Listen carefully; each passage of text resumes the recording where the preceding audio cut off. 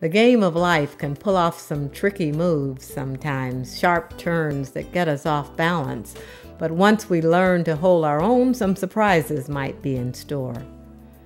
Coming of age in the South on opposite sides of the troubling experiences of the Civil Rights Movement era, Bob Gossett and I share a curious bond.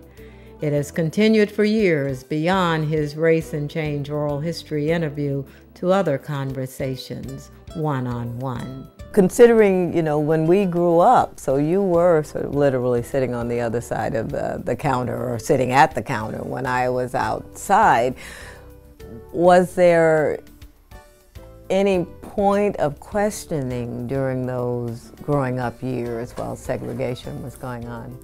No, not really. It was not a point of questioning myself. It was the old adage, if it ain't broken, don't fix it, But to me, it wasn't broken. What was wrong with segregation? I looked at it from my point of view, not from the other point of view. Segregation worked, quote unquote.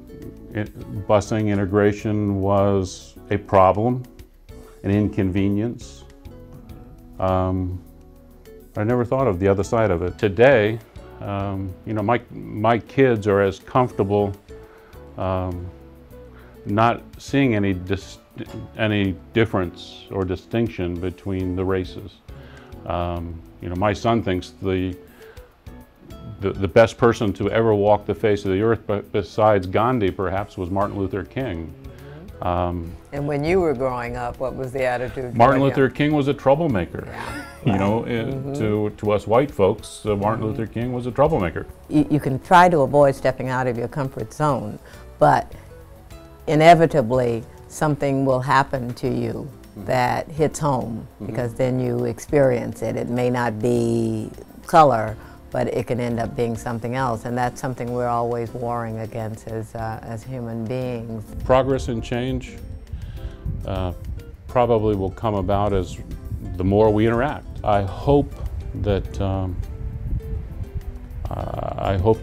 we can approach everything with a certain degree of honesty and integrity, and if we do, then there's no difference between the races, there's no difference between homosexual and straight, there's no difference between man and woman. Right. So honesty and integrity, that's pretty good. And we're working on it. I hope so.